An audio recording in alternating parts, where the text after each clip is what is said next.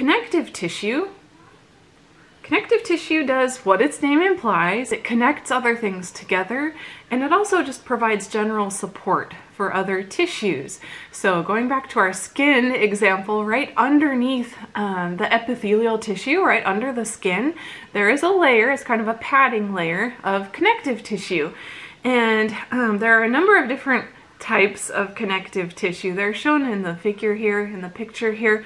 What they all have in common is that the cells are scattered throughout some type of a matrix. So instead of the cells being packed tightly together and connected directly, instead they sort of live in this mesh network. Let's look at some of these pictures. So cartilage is a good example. You can see each of these dark dots are nuclei of cells. So we can make out the individual cells here, but we can also see, like right here at the tip of my arrow, right in this space, this purple, this is just extracellular matrix. It's some space in between cells, and it's filled with things like collagen fibers, things that the cells secrete into their surroundings. Blood is another interesting example of connective tissue, actually. It's fluid. It's the only connective tissue that is fluid, but it still follows that same criteria. We have individual cells, and they are separated by some type of a matrix. The matrix is fluid. The matrix is mostly water in this case. Adipose tissue, this is fat. This is the name for fat tissue. And same thing, these cells are specialized to store lipids. So in total, there are 6 major types, and yeah, that's connective tissue. Let's move right along here. So muscle tissue, this is the one that's a little bit more familiar. Muscle tissue can contract when it's stimulated by a nerve, and our nervous system is something that we will spend a little bit of time on in a later chapter. But for right now, just know that muscle tissue, it can shorten when it is activated.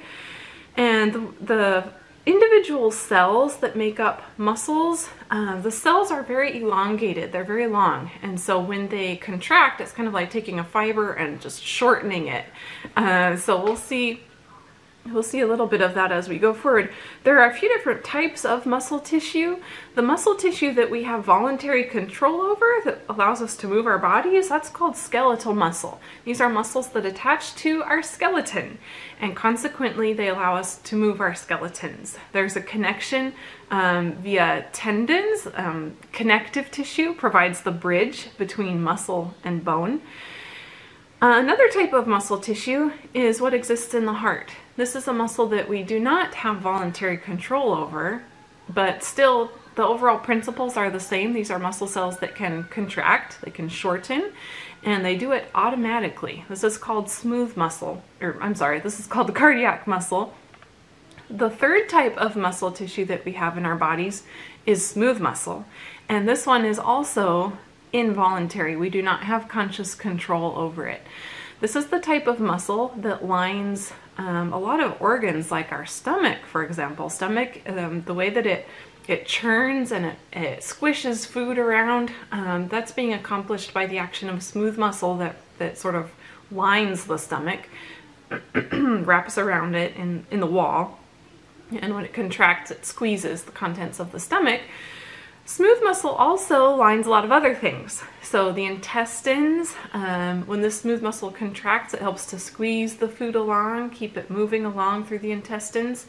And then blood vessels. We've mentioned blood vessels are lined with epithelial tissue. Right around that epithelial tissue, there's another wrapping of muscle tissue, smooth muscle. And this is important because it allows us to control, it allows our nervous system to control where blood is flowing to. So for example, if you're warm, if it's a hot day and if you're warm, what your body will do is send more of the blood in your body close to the surface, so close to your skin.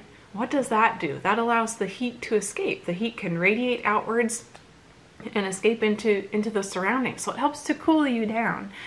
On the other extreme, if you are cold, if your body is cold, what's your body going to do? It's going to bring the blood closer into the middle, so away from the surfaces, and that's to conserve heat. The way that blood is moved is by changing the diameter of these blood vessels. So if the blood vessels near the surface of the skin, if they contract, that will force the blood towards the middle of the body more and away from the skin. So being able to control blood vessels, excuse me, again, this is something that we don't have conscious control of. It's something that automatically our bodies take care of, and it's through the action of smooth muscle. Our last type of tissue, our fourth type of tissue, is nervous tissue. Nervous tissue is tissue that allows us to send information. It's specialized for sending signals. And it's the neurons that take a signal to muscle cells, tell muscle cells when to contract. The individual cells that make up nervous tissue, they're really kind of unusual. They're called neurons. There's that word. Neurons are the individual cells that make up nervous tissue. And they look something like this. This is one cell being shown in this picture. Right here is the cell body, and it has all of these different extensions out from it. There's one really long extension. This is the main branch for sending signals out, and then all of these are for receiving signals. So these are really specialized cells. The way that they send a signal is by it's an electrical signal, so it's actually just the movement of charge and ions. Sodium and potassium ions particularly are what are involved in that signal transmission, and it's really amazing how these cells work. They can send signals very quickly. For example, to send a signal to your foot to contract, maybe you need to move your foot or something, that signal has to be carried by one cell from your spinal cord all the way down your leg to your foot. That's one single cell. It has an extension that goes that whole way. And think about how quickly you can move your foot if you decide to, right? It takes almost no time at all for that signal to get all the way down to your foot and have it move. So really efficient signal transmission here. Nervous tissue includes things like the brain and the spinal cord, which goes down your backbone. And then we also have lots of nerves that branch off from that, and they go and innervate different parts of the body. So that's nervous tissue.